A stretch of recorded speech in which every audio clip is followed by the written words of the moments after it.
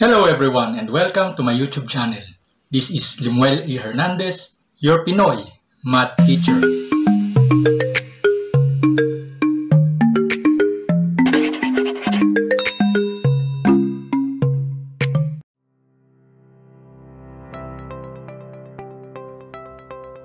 Rational functions are functions of the form of f of x equals p of x over q of x, where p of x and q of x are polynomials, and q of x is not the zero function.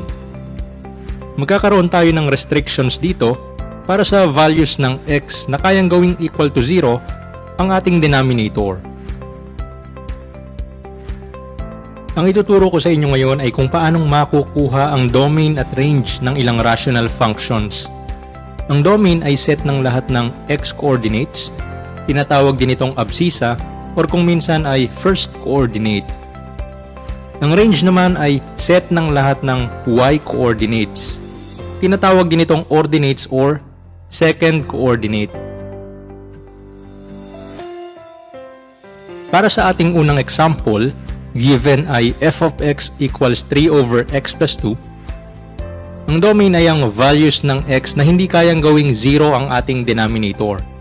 In this case, that is x plus 2. Para makuha ang domain, iset natin ang denominator natin na x plus 2 not equal to 0. Then solve for x by transposing positive 2 on the right side. We have x not equal to negative 2. Ibig sabihin, ang domain natin gamit ang set builder notation ay x is an element of real numbers such that x is not equal to negative 2. Or gamit ang interval notation, we have negative infinity to negative 2 union negative 2 to positive infinity. Kuhanin naman natin ang range. Isang paraan para makuha ang range ng hindi gumagamit ng graph or inverse function ay ang pag-solve sa x in terms of y. Replace muna natin ang f of x ng y. Next, mag-multiply tayo ng x plus 2 sa magkabilang side ng equation or simply cross-multiply. So we have y times x plus 2 equals 3.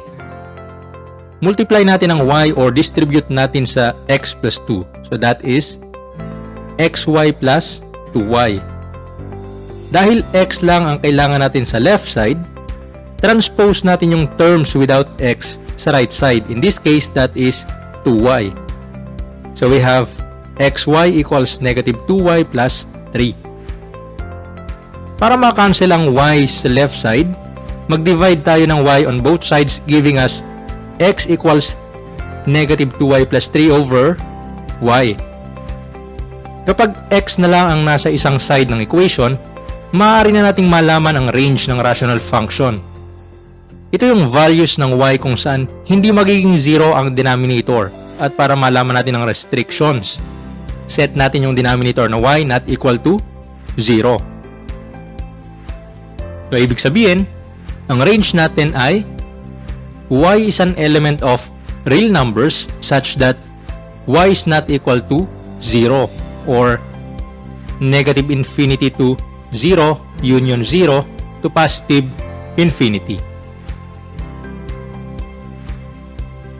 Next example natin, so f of x equals 5x minus 2 over x minus 7. So kuhanin muna natin yung domain. Ang first step, set natin yung x minus 7 not equal to 0. Then solve for x. So we have x is not equal to 7. Ibig sabihin, ang domain natin, x is an element of real numbers such that x is not equal to 7 or from negative infinity to 7 union 7 to positive infinity. Kuhanin naman natin yung range ng same function. So, unang gagawin, replace f of x by y. So we have y equals 5x minus 2 over x minus 7. So next na gagawin tayo ay mag-cross multiply. So y times x minus 7, that is equal to 5x minus 2. Distribute natin yung y sa x minus 7. So we have xy minus 7y. So that is equal to 5x minus 2. So next move, pagsamasamahin natin yung terms with x at yung terms without x. So ibig sabihin, ililipat natin dito sa left yung 5x at yung negative 7y naman, ililipat natin doon sa right. So xy minus 5x equals 7y minus 2. So factor out natin yung x dito sa left side. So we have x times y minus 5. So divide natin both sides by y minus 5. Okay, so ginawa natin yan para ma-cancel yung y minus 5 at x na lang yung matira dito sa left. So we have x equals 7y minus 2 over y minus 5. So pwede na natin kuhanin yung range. So set natin yung denominator ng y minus 5 not equal to 0. Okay, then solve for y tayo. Transpose natin yung negative 5. So we have y is not equal to 5. So ibig sabihin, ang range natin ay y is an element of real numbers such that y is not equal to 5, or from negative infinity to 5 union 5 to positive infinity.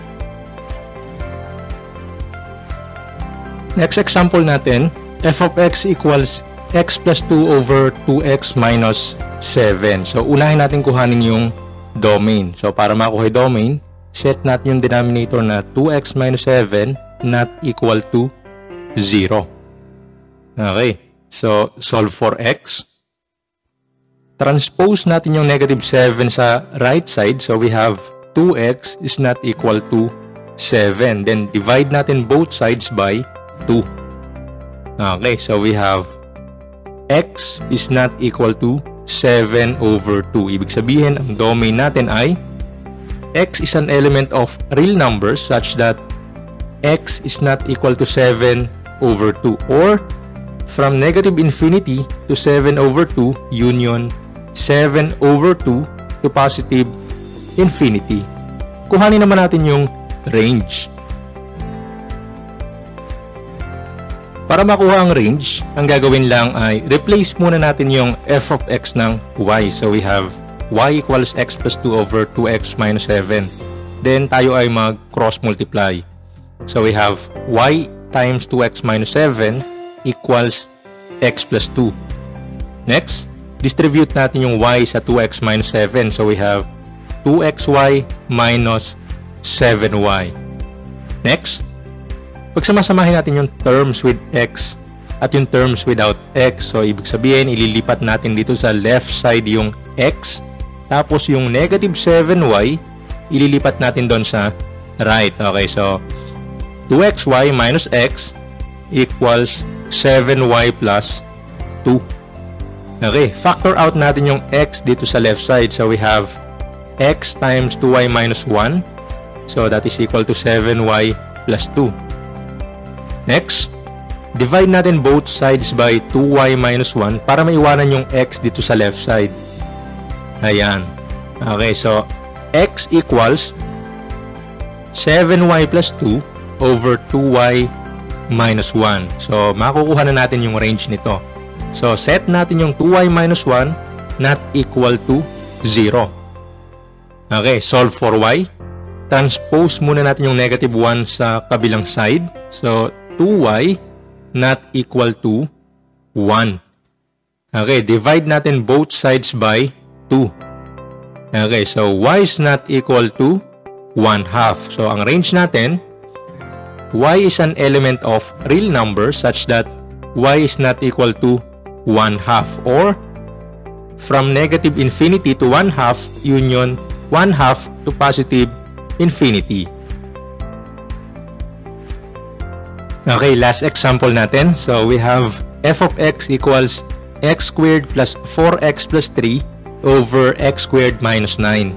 So kuhanin muna natin yung domain. So set natin yung denominator na x squared minus 9 not equal to 0. Okay, so pwede tayong mag-transpose ng negative 9 doon sa kabila, tapos kuhanin natin yung square root ng magkabilang side, or pwede naman tayo dito mag-factor. So, x squared minus 9, yan ay katumbas din ng x plus 3 times x minus 3. So, set natin both factors not equal to 0. So, we have x plus 3 is not equal to 0, and x minus 3 not equal to 0. Okay, so solve natin for x. So, dito muna tayo sa x plus 3. So, transpose natin 3 sa kabilang side. So, we have x is not equal to negative 3. Next, yung negative 3, lipat naman natin doon sa kabilang side. So, we have x is not equal to positive 3. So, ibig sabihin, ang ating domain, x is an element of real numbers such that x is not equal to plus or minus 3. Or, from negative infinity to negative 3, union negative 3 to positive 3, union 3 to positive infinity. Kuhanin naman natin yung range ng given function. So, unang gagawin, replace f of x by y. Okay, so, check natin kung merong factors yung numerator and denominator. So, ito ay para malaman natin kung meron bang pwedeng makancel. So, para maging mas madali yung pag-solve natin sa x. Okay, para sa numerator, so ang factors niyan ay x plus 3 and x plus 1. Ang denominator naman, ang factors niyan ay x plus 3 times x minus 3. Okay, merong pwedeng makancel. So, that is x plus 3. Okay, ang matitira na lang, y equals x plus 1 over x minus 3. So, mag-cross multiply na tayo. So, y times x minus 3 equals x plus 1. Next, distribute natin yung y sa x minus 3. So, we have xy minus 3y. Okay, lipat natin yung x dito sa left, and then yung negative 3y naman, ililipat natin doon sa right. Okay, so we have xy minus x equals 3y plus 1. So, factor out natin yung x dito sa left. So, we have x times y minus 1. So, that is equal to 3y plus 1. So, divide natin both sides by y minus 1. Okay, so, x now equals 3y plus 1 over y minus 1. So, pwede na natin kuhanin yung range. So, set natin yung denominator na y minus 1 not equal to 0. Okay, so transpose natin yung negative 1. So, we have y is not equal to 1.